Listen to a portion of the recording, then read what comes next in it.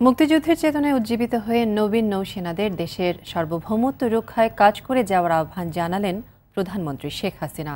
সকালে চট্টগ্রামে বাংলাদেশ নেভাল একাডেমিতে শীতকালীন রাষ্ট্রপতি কুচকাওয়াজ অনুষ্ঠানে নৌবাহিনীকে আধুনিক বাহিনী হিসেবে গড়ে তোলার কথাও জানান প্রধানমন্ত্রী। শেখ শাহনেওয়াজের ক্যামেরায় চট্টগ্রাম থেকে জানাচ্ছেন মারুফ রেজা।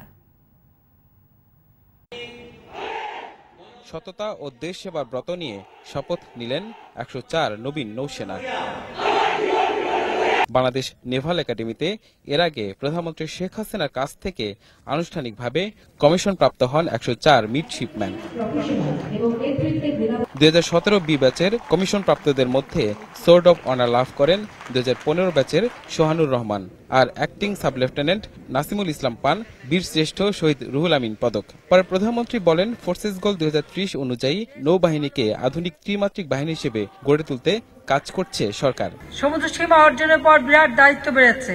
এই সম্পদ, যে সমুদ্র সম্পদ, তা আমাদের আর্থসামাজিক উন্নয়নের কাজে যাতে আমরা ব্যবহার করতে পারি, সেদিকে আমাদের ইতিমধ্যে আমরা বিভিন্ন পদক্ষেপ নিয়েছি। সমুদ্র গবেষণা ইনস্টিটিউট আমরা গড়ে তুলেছি।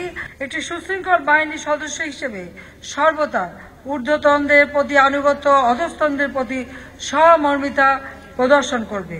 চেইন অফ কমান্ড মেনে চলার মধ্য দিয়ে বাংলাদেশ নৌবাহিনীকে বিশ্ব দরবারে আরো গৌরবোজ্জ্বল আসনে অধিষ্ঠিত করতে সক্ষম হবে। সরকারের উন্নয়ন যাত্রায় সবার সহযোগিতাও চান শেখ হাসিনা। সাবমেরিনের সুষ্ঠু পরিচালনা, রক্ষণাবেক্ষণ ও জেটি সুবিধা প্রদানের জন্য কুতুবদিয়ায় আমরা একটি সাবমেরিন ঘাঁটি নির্মাণের কাজও এগিয়ে নিয়ে যাচ্ছি।